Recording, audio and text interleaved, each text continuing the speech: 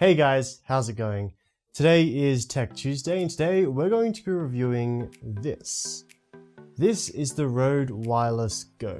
It's an affordable wireless microphone. To test the quality of this audio, I'm going to be filming this whole episode through this. This is going through here into a lavalier microphone that came in the kit with the Rode Wireless Go, and then straight into the camera. So we're going to start off with the price of this thing. This thing comes in at around 280 Australian dollars. That is pretty good for a full lavalier microphone. And despite its price, it's actually pretty good. Now I've had this unit for around 2 months and I actually really like it. I think the convenience is definitely worth the price.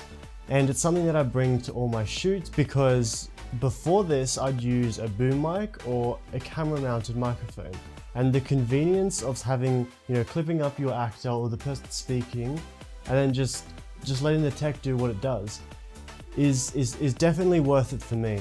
For quality purposes, I'm going to be doing an audio comparison between the Rode video mic, the unit with the lapel microphone, and a Zune H4n, which won't actually use the Rode microphone, and that way we can actually compare it to normal broadcast standards.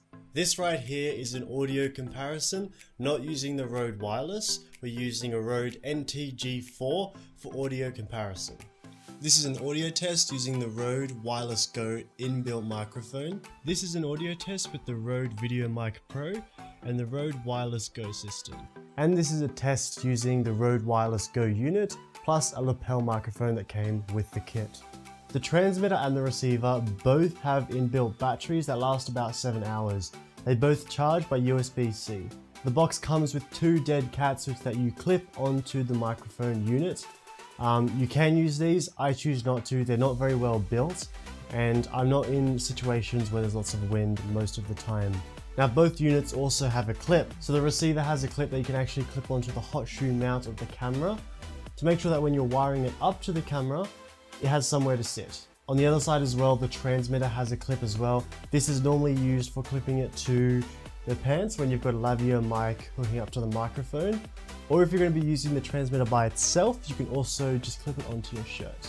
Something I actually really like about the receiver unit is it comes with an LCD screen that shows the decibel reading. These microphones around here normally don't have that, and you'd normally be relying on what comes through on the camera, which you can't see. The unit has a button that you can use to control the decibel sensitivity, high, low, and medium. I tend to leave it on low, and even on low, I still find that I need to turn down the sensitivity on my camera to make sure that there's no clipping in the audio. Now, of course, in a wireless system, you want to make sure that the wireless range is enough for what you're doing. So we're going to go out now to a field and test what the range is like. This is an audio test. I'm now walking away, turning around, walking away. We're no longer facing the camera and no cuts or interruptions. Hopefully there's no cars going by either when I'm crossing the road, but essentially we're going to test how far this thing can go till it actually cuts out. Do I need to be in line of sight? I'm not sure. As we come down this driveway, I get this from the camera, but I'm facing the camera now, if that makes any difference. Now roads flip up the camera, up almost at the camera, and hopefully all this time you'll still be able to hear me. And yep, that is the distance test of the Rode wireless microphone. So when it comes down to it, would I recommend this camera? And to me the answer is yes. If you're in the beginner level up to maybe even advanced, but you don't need that broadcast quality, huge amounts of equipment, and you want the small files, easy editing, then I definitely recommend this for convenience. So I'd say if you're looking for convenience and have a bit of a smaller budget, I'd definitely look into getting one of these. This has been Blink Productions. I'm Nicholas Grant, and I'll see you guys next time.